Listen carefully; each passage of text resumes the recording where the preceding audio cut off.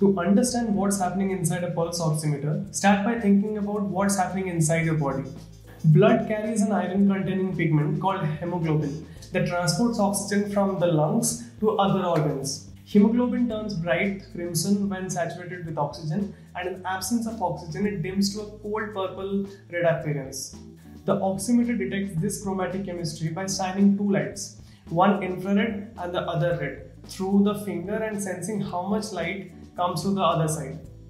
Oxygen saturated hemoglobin absorbs more infrared light and allows more red light to pass through than deoxygenated blood. Adjusting for certain technicalities using a pulse, the device reads out the color of your blood several times a second. This generally lets the oximeter determine the oxygen concentration in your blood. To see your blood, the light must pass through your skin. This should give us a pause, since a range of technologies that are based on color sensing is known to produce racial bias. For example, photographic films were widely calibrated for white skin, and it often created very distorted images of non-white people until its built-in assumptions started to be acknowledged and reworked. Although people may argue about the low dynamic range, it is possible to have two differentially exposed images of the same person. In 2005, a team of scientists studied oxometric racial bias in critical detail. The group works at the famous mountaintop hypoxia lab present at the University of California, San Francisco, under John Severingus. The lab noted that in their 18 years of testing pulse oximeter accuracy, the majority of subjects have been light-skinned. Most pulse oximeters have probably been calibrated using light-skinned individuals, with the assumption that skin pigment does not produce enough significant differences. What you should know about assumptions in science is that sometimes they are necessary in the beginning, but as the domain progresses, these assumptions need to be thoroughly tested and accounted for.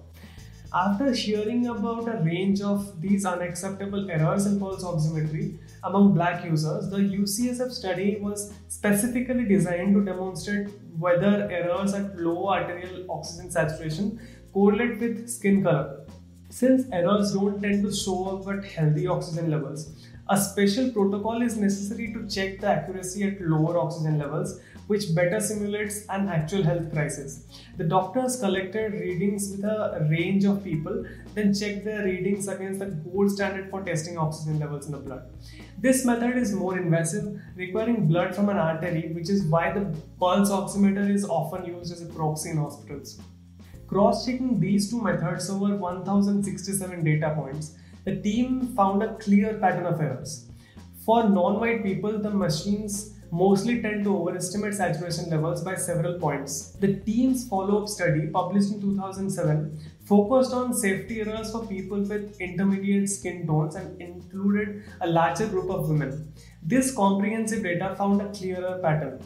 Pulse oximeter bias was generally greatest for dark-skinned subjects, intermediate for intermediate skin tones, and least for lightly pigmented individuals.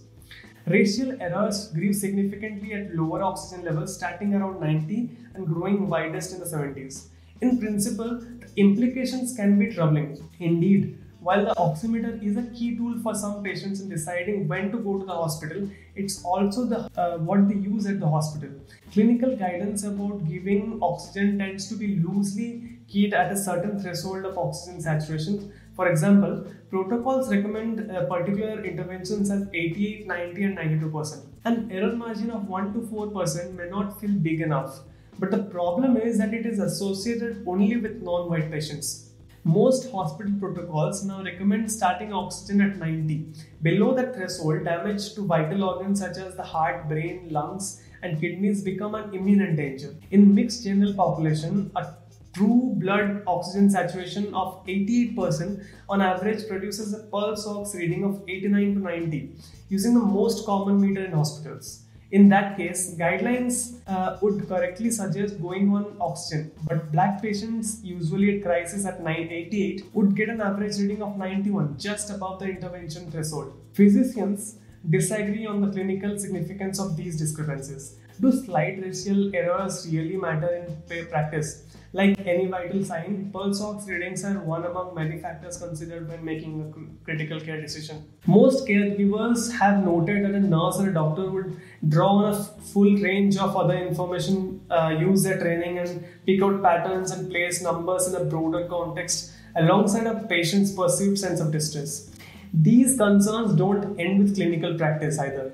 Medical reimbursement also uses pulse ox measures as a key threshold. At a reading of 88 or 89, Medicare will reimburse for oxygen, but at 90 it won't. In effect, this means people with darker skin may have to be sicker than people with white skin in order to be equally treated. On top of this, pulse ox data is a key vital sign being fed into algorithms that are increasingly used in the hospitals. As reported in Nature and Science, patients of color have to be sicker on average in order to receive the same interventions as white patients. They are less likely to be promptly identified for ICU admission even with otherwise identical profiles.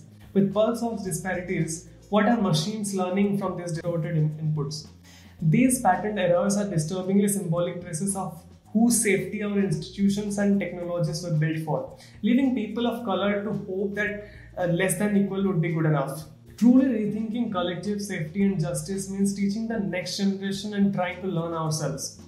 How to build worlds that don't normalize any margin of error based on the color of the skin.